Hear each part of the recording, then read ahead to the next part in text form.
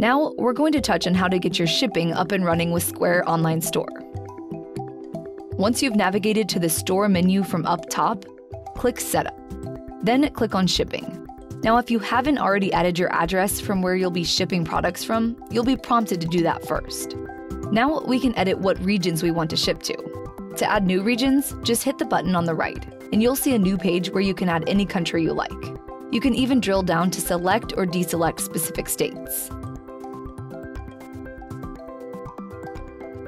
Next, we can set any number of shipping rules, which will configure how much a customer pays for shipping. For instance, I can set a rule where customers will get free shipping if they spend over a certain amount for an order. As an example, I can set a minimum order value of $100. I can also set free shipping rules by order of a minimum weight. To save, just hit Done. I can do the same with flat rate shipping, or you can choose real-time rates, available on the top tier plan. By syncing directly with certified carrier services, you can automatically charge the most accurate rates, all in real time.